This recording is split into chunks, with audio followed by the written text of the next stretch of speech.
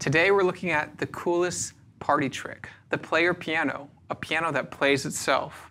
We'll be going over modern technology and the history of player pianos, specifically the QRS.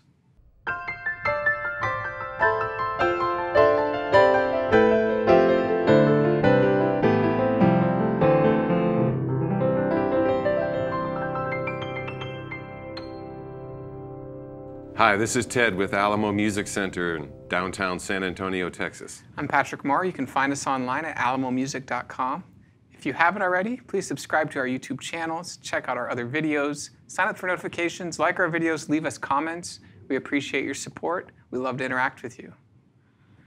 I guess one of the things we could start off talking about, player pianos. Well, it's been putting pianists out of jobs for how many years?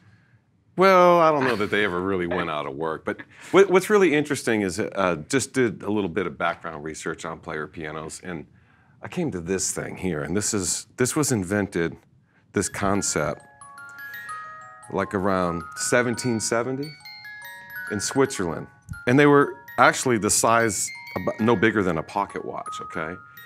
And the idea behind it was pretty simple because this is automated music. Mm-hmm. And there's only a selected number of notes. And these things were incredibly popular from around 1810 to 1900. It was the only form of a portable music that you could bring around anywhere. And it's actually automated because it's just a big cylinder with spikes on it that hit the little It's triggering off tones. the different tones. Right, and there's actually, you can look in there, there's like the same thing that you see on a harp, how there's short notes and high notes, and so there's a capo bar and it's tuned.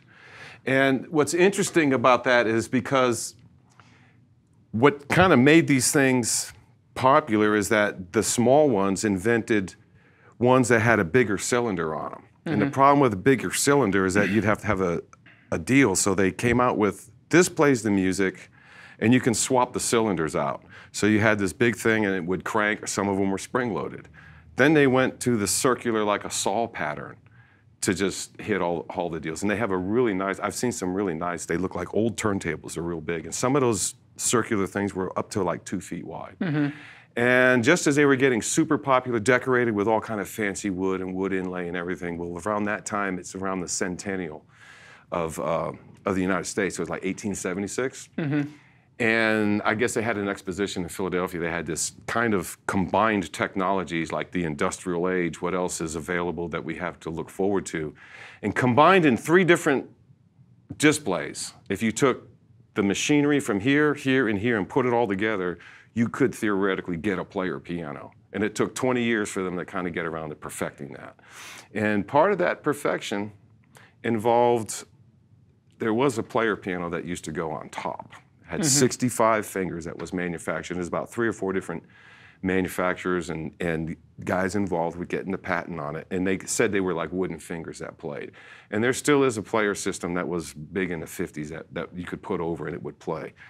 The downside to it is that it only played around 60 to 65 notes. And in that 20-year period from 1876 till around the late 1890s, Melville Clark came up with putting all this stuff together, and that's Melville Clark from Story & Clark Piano Manufacturers. And they had kind of put together the whole player system inside one unit and then showed it off. And around that time, other companies were getting ready to bring their Pianola had one, and Pico had one, and everyone had their different player systems. And all the guys that invested heavily in the one that went on top with the fingers, they didn't have any money left for reinvestment to get into the interior. When it basically expanded from 65 notes to the entire keyboard, right? Yeah. And there was 88 notes. Well, there was manufacturers who were basically relying on the technology to put the 65 note and then sell it as a package deal. And I think I read somewhere that there was cheaper versions, but kind of the one was about $250 back then, which is pretty expensive for the turn of the century. Yeah, that's a lot of money for back then. And so the birth of the player piano really was right there at the end of the 19th century, going straight into the 20th century, where manufacturing here in the U.S. was at its peak, especially in New York. And so you saw companies, QRS and Story & Clark were the same company, and the Story & Clark piano was one of the reproducing pianos that had the rolls. But at a certain point, going into, I want to say into the 20s, they bought a whole block of New York, a 100,000 square foot building, where all they were doing was manufacturing rolls and recording new. I think in the mid 20s there was a year where they did 11 million rolls. Right. 11 million rolls. Now, what's fascinating too is it's not just the player piano and the mechanism for it, because they say in there it's pneumatic, which it basically means that every single key had a rubber hose that was attached to it, and it worked on suction. And when they first came out, it was mostly, you had like 2 accordions. You had bellows, and like an old church or pump organ, and that provided just the basic air vacuum pressure that you needed. If you pressed down more notes, it had to have a secondary source where there was air stored up, so it could use up more air and then replace it, kind of like bagpipes. When bagpipes have to be filled up and then you keep blowing through it, but you're using that extra air to get the lower notes or the higher notes, and in this instance, more notes. Because every time, well, we'll get around to talking about where the instructions came from, but it was fascinating because just player pianos alone wasn't enough. After a while, they started like, well, what if we put a bass drum in it? Because with this paper software, you could get not just the piano to play, you could also get it to strum a banjo, or play on a snare drum, or actually hit a bass drum. Xylophones were real big. They had xylophones playing inside. And then it's early coding. It's very, very early coding. And QRS is the only remaining manufacturer today, after a little over 125 years of manufacturing. And they still manufacture a lot of these rolls. And the big need for these rolls started around 1950, because by the time the Depression hit, player pianos were out. Yeah, 29 was the peak. That was the peak in the end. It never resurfaced. Radio came along afterwards, a lesser form of entertainment, and well, he had a whole generation had to go by. Then he had a vicious war, and then you had the resettlement time, which is in the 1950s. And so it was like, let's get great-grandpa or grandma's player piano out and get some rolls. And this is what a QRS roll looked like. You would put this onto a piano. As you can see, it looks a lot like digital coding if you looked at any... It's the Matrix, right? This is where they got the idea for the Matrix, the movie. This is where it comes from. This is some of the oldest software still in use on the planet today. And it's basically telling a very simple machine when to press and when to not to press, and when to let off. Yeah, and so it's... And to your point, there was the Nickelodeons. Yeah, the Nickelodeons. And it would, play a drum, it would play a banjo, it'd all be contained in a big, upright-looking piano. But really, it's on-off functions for anything, and really interesting to see this. Yeah, and it's just on-off until there was actually, and I had his name written down. There was a German engineer, an inventor, that thought it wasn't enough to just have the piano play. You had to put some nuance into it. It should have loud and soft, and it should be able to have different kind of passages in it. And that was the top of the pianos that were played, and they were called reproducing pianos because you could control the volume. And again, these weren't just big, ugly boxes. They basically these had little switches, right? Yeah, they had switches. A control. You can control the tempo, you can control the volume, and then it also had another thing in there with the wind pressure, the air pressure, that allowed it to play a little real smooth. Because the idea was that a player piano did not sound like a human playing it, it sounded like a machine, very automated. Again, and this is a very automated system. The reproducing system allowed fluctuations in functionality where it would sound like a human was playing it. And I don't think it was that human sounding. Well, the idea was there. The idea was there. The actual, it's almost like AI today. You think about what it must have looked like to see a piano playing itself. Okay, now in the height of invention, especially in the Industrial Revolution, you think about what that looked like, and the ideas are always grander than the practical use. You mentioned those 11 million rolls that were manufactured. I think that was in the Ampico factory. They had a no, it's the QRS. Yeah, okay. They did 11 million in 26. The other thing that's fascinating about that is that of those rolls, and I have included, there's going to be a link with this video, and it shows you how these were made the process that goes. There's only like a 6 or 7 minute video, and I think it was done by QRS. And we'll leave that in the comments here. And it's older, yeah. It'll be in the comments, but it's worth looking at because there's nothing musical about a guy punching rolls. And Gershwin punched some rolls, and so did Scott Joplin at some time. But by 1930s, the business was over with. The rolls came back in 1950, so much so that somewhere around 1986, and it gets real close to where Yamaha came out with a player piano that was not pneumatic. It was called Player Piano, right? It was called Player Piano. Which is one of your favorite books by Kurt Vonnegut. We'll plug Kurt Vonnegut here for Player Piano. But in '86, they quit focusing on these and started focusing on what they claimed were new technologies. And by 1989, which is right around the time that the Disklavier was getting heavily marketed and put out by Yamaha, they had come out with the first digital reproducing system that was put into a piano that was not made as a piano like the Disklavier was. In other words, they made the attachments and they put it in there. And that was the invention of the pianomation for QRS. That continued ever since, I guess, sometime in the late 90s. I think it was in '96. They've been publicly traded, and they're still making rolls to this day. They still have them, and they show you how they make them. So they own a lot of the original punchings of these and the reproducing rights, and they're able to take that and convert it digitally. And so they have one of the richest libraries. Well, it is. They have the largest, richest, oldest software libraries of piano rolls and stuff like that. However, what's really interesting is there's a different complex process involved in taking this roll and digitizing it and then making it play not like automated, making it play more like a human. And so there have been, the Gershwin rolls were done and treated properly that way. And they've taken off of paper and put into, I believe Disklavier did that. But with QRS and their piano manufacturing, and it's through Story and Clark and putting the systems in the piano, as one thing we haven't talked about on video here at the store is that we have a crew that does that now. And after years and years of having these systems, we finally have our own crew that can do installations on any piano. Yeah, and so that makes it nice when you have these nice, older, very aesthetically pleasing pianos that play and sound great. And people think, that's a great looking piano if only it were a player. Yeah, and so technology has caught up to, the usability, whereas the Disklavier and Steinway has their, what is it called, the Spiro. Some of these manufacturers will say, hey, we make our own product that from scratch when we're building the piano, we're installing the system.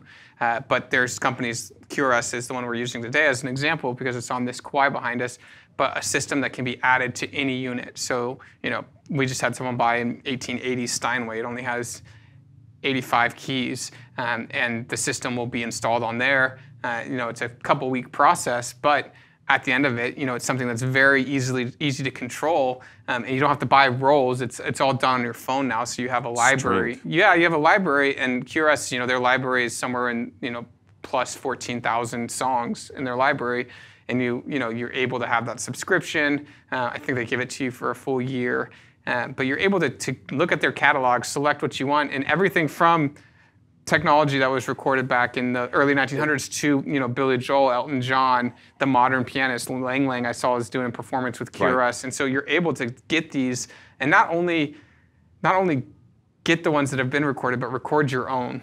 That's the real thrilling thing about it. Player pianos is with the new technologies. It used to just be entertainment. You listen to what it does. And now with the player systems, you can sit down and make it play what you want it to play and have it play back for you. It can, most of the systems that we sell do sell to people who are not piano players. It's just the reality. They want a beautiful instrument. They want it to play themselves. They want it at a dinner party. It's a beautiful idea, but my favorite ones to sell are to the musician who's going to sit there and write one part with a two-handed part in the bass section and then write back on top. Right. Create their whole symphony right there for themselves. It is kind of fascinating when you take in consideration after looking at that video how a piano roll is made and how much work was put into it. And then when you consider that now none of that ever touches the player systems. And yeah, you get 14, 15,000 songs, almost an endless supply with all the manufacturers, and they all play fluidly. There isn't one that's better than the other. It's just a library application, and in terms of pricing and cost. The only thing about player systems that I can say consistent with Disclavier, with the Steinway product, the Spiro, and the QRS is that when you add that player record mechanism, that portion to that, it gets really expensive, because those are usually going to be on the pro models. Yeah. And that is something that used to take, just for one song, everything that's involved with that video to punch a piece of paper to get it to play. And so that's kind of fascinating to think about in less than 100 years how that technology has just gone from having to have physical manipulation to just airborne. And also the MIDI compatibility of it. So you're able to use your piano as, and this is pretty much on all of them, you're able to just take the MIDI right off the board. And so when I strike this, my computer's going to recognize that I'm striking something. I can assign functionality to it. You know, if you're really a tech person, you could like assign a different light color to every one of these, and while you're playing piano, it could be firing off different lights. And so that's not even playing the piano, that's not even replaying the piano, that's just using it as a MIDI controller, which is, you know, taking advantage of the functionality. We had a couple techie guys come in here that had wanted nothing to learn about playing. They just wanted a player system, top of the line, so they could go home and manipulate all the controls inside and just play with it as an electronic toy and use it to do all other kind of things. Yeah, it's remarkable what you can do outside the sphere of just playing piano or just listening to piano, because that's, you know, the most common functionality that we see, again, is somebody wanting to hear piano in their home and they don't play. But really, as you start uncovering the different stories, you see parents who are getting their kids' recordings on their instruments. You see, you know, composers writing on these instruments and saving their ideas very easily, very fluidly. You see recording studios take the technology right off of the piano and have MIDI-controlled piano takes as well as a mic'd up piano take. And there's just a ton of technology, which is really cool. Again, the applications are incredible because it's all just right on the App Store, whether you're on an iPhone or an iPad or an Android tablet, you're able to control it very easily and change the songs that are playing, change the voices if it has the recording technology or the silent compatibility. And it's just cool where we are. And so, you know, going over what the player piano is now is very different than the idea of what, you know, your great-grandmother had in her house or the bar has down the street. Not to say that those weren't unique, beautiful things at the time. And there's still an industry of people who will fix those and go through the parts, and collectors even that will buy these pianos. Extremely heavy, extremely you know, temperamental with the technology because it's over 100 years old at this time. There is one other thing I want to mention about player pianos, and this is something that we should think about in terms of generating, I don't know, musicians, composers. Gershwin learned how to play the piano on a player piano. By watching? By listening to the song and then pumping it a little slower and memorizing the song like a kid playing a video game. When he went and auditioned to go to music school, I believe it was Juilliard, they couldn't believe this guy could play like that and not know how to read and write music. Well, he went to school to learn how to read and write music. He could already play the piano just like a player piano because he memorized all his grandma's rolls. To some extent, you know, that's what's beautiful about, you know, YouTube and the internet. I have a cousin who never really taken a lot of piano lessons, plays really well, but started to watch YouTube videos on, you know, his favorite songs, you know, soundtracks, all this stuff. Would watch how to play it, you know, the streaming lights and things like that. Very popular applications on YouTube videos, and to the same degree, kind of filling that place of where it's educational to see something played like that in front of you. And, you know, some of us learn differently. You know, like sometimes, you know, reading it off the manuscript paper is the way that resonates with people. Sometimes following your ear is what resonates with people. Sometimes seeing visually someone play and hit the notes, and in this case, a recording of someone playing. And I've you know, it's one of the funnest things to see a kid come in and put their hands over the playing piano because they feel all the key manipulation underneath their hands, and they start, you know, it's fun to see it, and you see the wheels turning, and they're like, wow, this is cool. They always make the joke, hey, is a ghost playing that piano? Well, in this building, they have to ask because we're in an almost 100-year-old building. It's haunting. So just player pianos. Really, you know, what they have become and the purpose they serve it's a cool place. The original Pirates of the Caribbean out in Disneyland, when you went through it, they had a player piano, and they put they mirrored smoke and mirrors, put a ghost there playing that piano. That's why a lot of people, if they ever went on the Pirates of the Caribbean tour, they had that. HBO did their Westworld series, and the whole introduction is a player, like an old roll piano player. So I actually had a customer come in and buy a player piano because they saw Westworld. Their mind was like, whoa, I forgot about that. I wonder if they make a modern version. And of course they do. Came in and he bought a player piano. But it's neat. We have a lot of QRS rolls, and I went through our inventory, and guess what we don't have in the store or in the warehouse? We do not have an old-fashioned player piano. A lot of those go to the dump because they don't work. We need to get one and get one. But you know, our good buddy over there at Ragtime Southwest has not just player pianos. He's got Nickelodeons and all kind of stuff. Talbots, yeah. Talbot. John's got all kind of stuff. Well, thank you guys for watching. Again, this is what are player pianos, and specifically the QRS line we were looking at today.